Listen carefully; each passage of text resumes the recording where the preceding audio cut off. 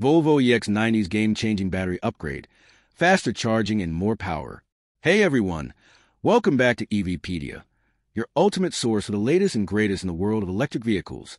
If you love staying ahead of the curve with breaking EV news, in-depth reviews, and exciting updates, make sure you hit that subscribe button right now. Trust me, you don't want to miss out. And while you're at it, go ahead and smash that like button. It helps more people discover these electrifying updates. A huge shout out to all our amazing subscribers. You are the driving force behind this channel, and we can't thank you enough.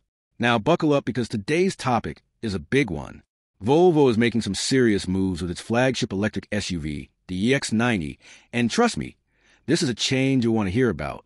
While Hyundai and Kia have already taken the lead with cutting-edge 800V battery architectures, Volvo's EX90 has been lagging behind with a 400V system until now. That's about to change, and in a big way. The EX90's big battery problem and why it matters. Let's talk about something that has been bugging EV fans for a while. Why is Volvo, a brand known for its innovation, stuck with 400-volt battery in its top-tier electric SUV, while rivals like the Kia EV9, Hyundai Ioniq 9, and Lucid Gravity have already embraced 800-volt technology? Now, don't get me wrong, a 400V system isn't bad, but for a flagship electric SUV, it feels a bit outdated. Think of it like having a top-tier gaming PC, but with last year's graphics card. It still performs well, but it's not quite at the cutting edge. This is especially noticeable when it comes to charging speeds, where an 800V system would offer a huge improvement. Even Volvo's own ES90 sedan, which is built on the same SPA2 architecture as the EX90, is rolling out with an 800V battery system. So naturally, this raises an important question. Why should Volvo's most premium electric SUV be left behind? Volvo's game-changing 800V battery upgrade. Well, good news, folks. Volvo knows this is a problem, and they're already working on a solution. In a future model update, the EX90 will receive a major upgrade, a shift from a 400V battery to an 800V system. And this isn't just a minor tweak. It's a complete transformation that will make a huge difference in how the EX90 charges and performs.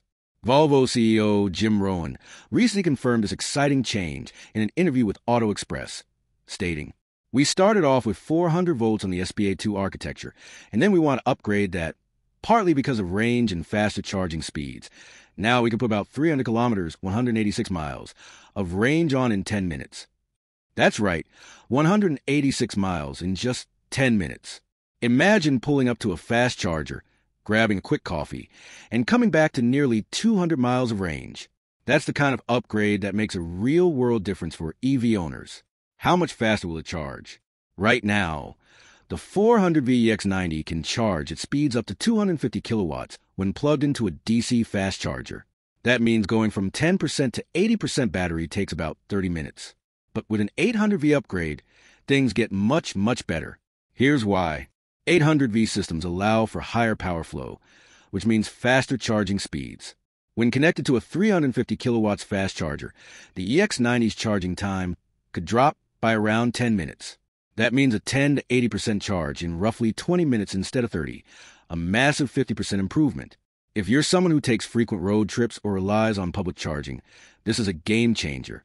Less time at the charging station means more time on the road, and that's what really matters. Will the battery pack change? Now, here's where things get even more interesting. Volvo recently introduced the ES90 sedan, which has a 106 kilowatt-hour battery pack. The EX90 currently uses a 111 kilowatt-hour pack, but since both vehicles share the same SPA2 platform, it's possible that Volvo might swap in the ES90's battery for the EX90. What does this mean for range? Well, 5 kilowatt-hours less might shave off a few miles from the current 310-mile EPA rating, but honestly, with faster charging times, the difference is likely to be barely noticeable in everyday driving. The trade-off? You'll get way faster charging, a win in our book. When will this upgrade happen? If you're thinking of buying an EX90, you might be wondering, when will this upgraded version be available? Well, the EX90 just started hitting dealerships, so don't expect this change overnight.